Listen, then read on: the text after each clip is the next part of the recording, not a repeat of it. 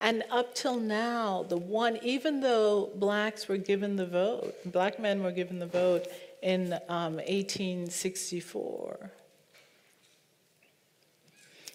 it was immediately taken away with what were called black codes that went on the state level. So you don't like the federal government? On the state level, you institute laws that nullify what the state has said must happen.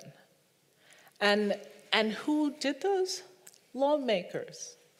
73% of elected officials in the United States are white men. 31% of the population. 93% of elected officials in the United States are white people governing the people. So how is it that the agenda is not white-centered? Obviously, it's white-centered.